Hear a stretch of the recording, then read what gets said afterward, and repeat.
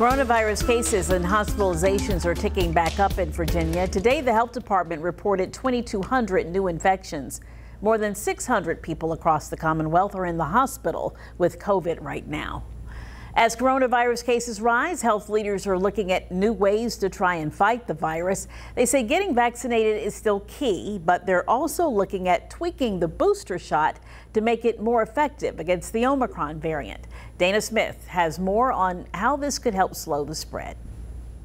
COVID-19 infections are trending upwards, and Dr. Caitlin Pedati, the director of the Virginia Beach Department of Public Health, noted this includes breakthrough cases and reoccurring infections. Over time, your immune system can forget a little bit how to fight this virus, whether you learn that from being infected or from being vaccinated. According to the Centers for Disease Control, community transmission is at substantial and high levels across much of the country. We do know from data the Omicron subvariants are the ones that are circulating. A Food and Drug Administration panel is now recommending changing COVID boosters to specifically target Omicron. And Omicron is a tricky actor. Omicron is able to get around some protection afforded by the vaccine. Dr. Brooke Rossheim at the Virginia Department of Health said the current COVID-19 vaccine is effective, but it's based on the original virus strain. You know, if you have a vaccine targeted at Omicron,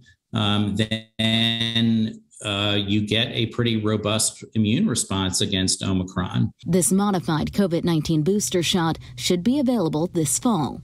Dana Smith, 13 News Now. Right now, health leaders are advising Virginians to go back to some older advice, wear a mask indoors and social distance if you're living in a community with high transmission levels.